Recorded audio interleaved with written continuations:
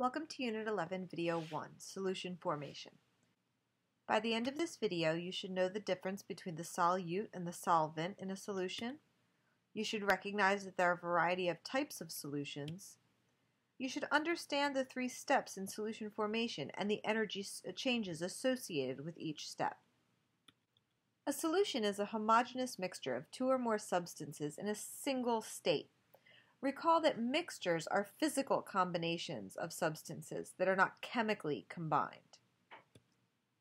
In a solution, the particles are very small, so you can't see them. Imagine salt water. You can't see the salt particles in the water. Likewise, the particles are uniformly distributed.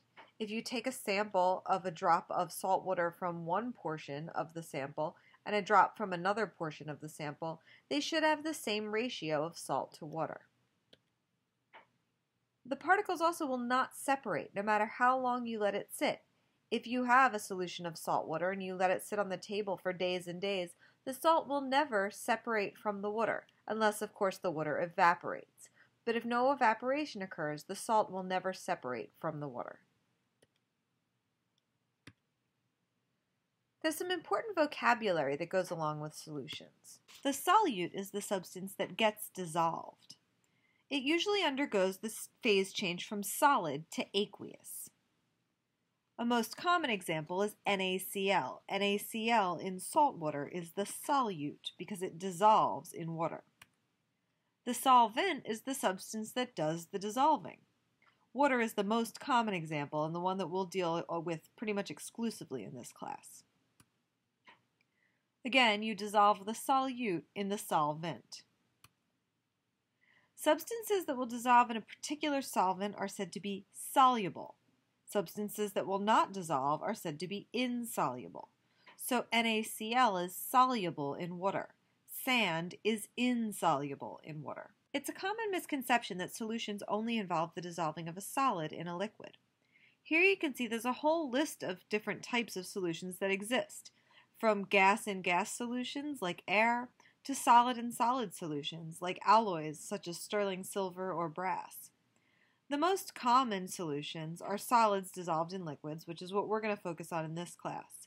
You've also probably seen gas dissolved in liquid if you drink seltzer a lot, or any type of soda. That's just CO2 gas dissolved in whatever the substance is, the water for seltzer or the soda for something like Coke or 7-Up or something. Many of these types of solutions have particular names. For instance, solid solutions containing two or more solids are called alloys. An alloy is a uniform mixture of two or more metals that are physically combined, not chemically bonded. A gaseous solution obviously contains two or more gases. Anytime you put gases in the same container, they will always form a solution. Recall that gases take up the space of their container. So if more than one gas are both taking up the entire volume of a container, they will be evenly distributed and will qualify as a solution. Air, therefore, is a solution. Liquid solutions have a liquid solvent and a solid liquid or gas solute. Liquids that can mix with each other are said to be miscible instead of soluble. Liquids that cannot mix are immiscible. So oil is immiscible in water, but vinegar is miscible in water. The solutions we'll be dealing with mostly in this class are aqueous solutions. These are any solutions that have water as a solvent. Recall that the solute can be ionic or covalent, and we've already seen that ionic solutes separate or dissociate upon dissolving to produce electrolytes or solutions that conduct electricity.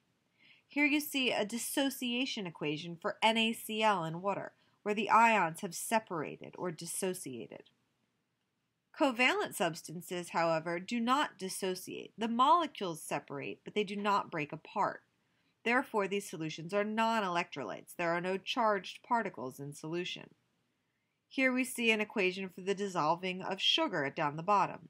C6H12O6 solid becomes C6H12O6 aqueous. Notice the atoms have stayed together. The molecule does not come apart. So why do solutions form? Well, let's focus on ionic solutes. Take NaCl, for example. NaCl dissolves in water because the attractions between the charged Na plus and Cl minus ions and the polar water molecules are actually stronger than the attractions between the ions themselves. Therefore, water molecules are able to surround each individual ion and separate it from the crystal. This process is called solvation.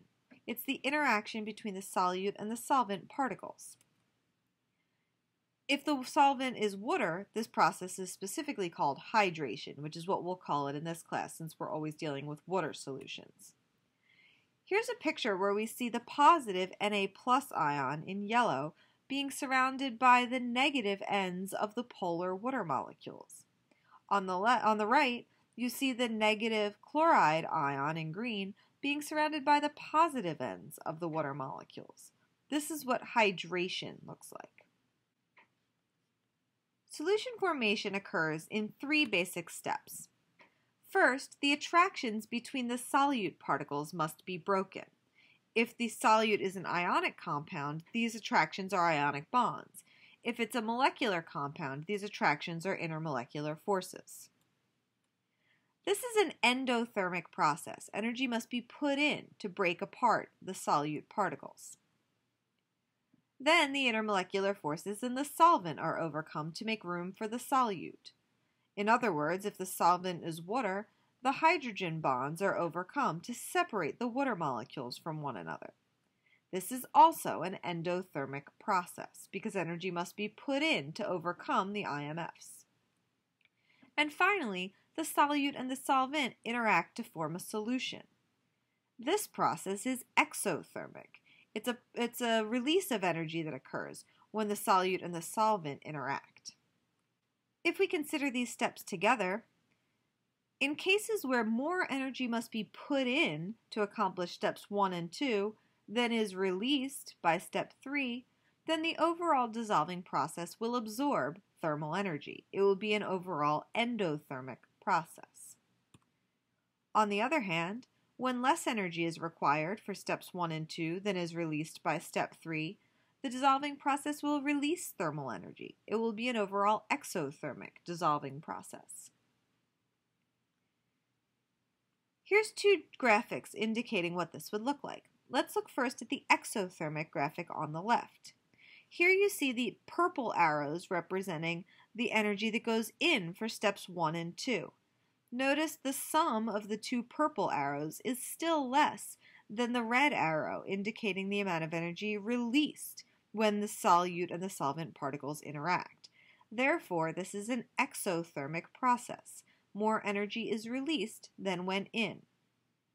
On the right, we see an endothermic solution formation. Here, the purple arrows representing the energy going in for steps 1 and 2 are much larger than the red arrow representing the energy that comes out in step 3. Therefore, this is an overall endothermic dissolving process.